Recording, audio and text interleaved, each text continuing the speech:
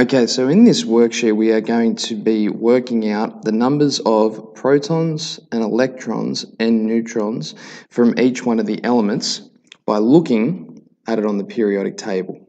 So yes, you will need your periodic table for this. Each one of the tiles is going to look like this, and we've already gone through this in this lesson. Atomic number, symbol, name, and mass number, which will be rounded off to the nearest whole number. So let's get started. Now the first two have already been done for you. We're going to be looking at lithium first together. So lithium is here.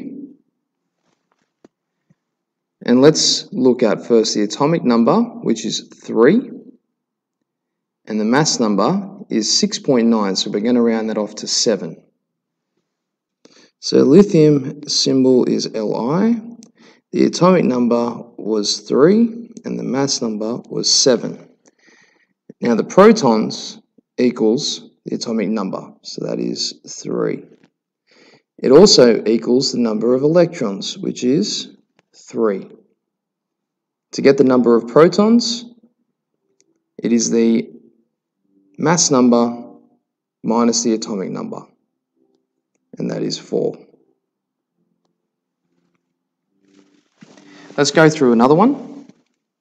Let's look at, we'll do something a little bit larger, and let's look at fluorine. So once again, go to our periodic table and locate fluorine. Fluorine is over this side,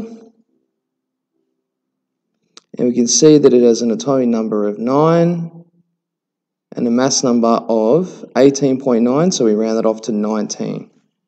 So fluorine had a symbol of F, atomic number was 9, and the mass number was 19.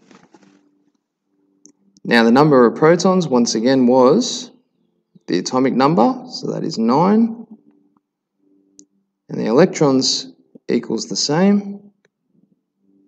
And to get the number of neutrons, mass number, take away atomic number, and that is 10. So work through the rest. I'm just going to place the answers on the screen now.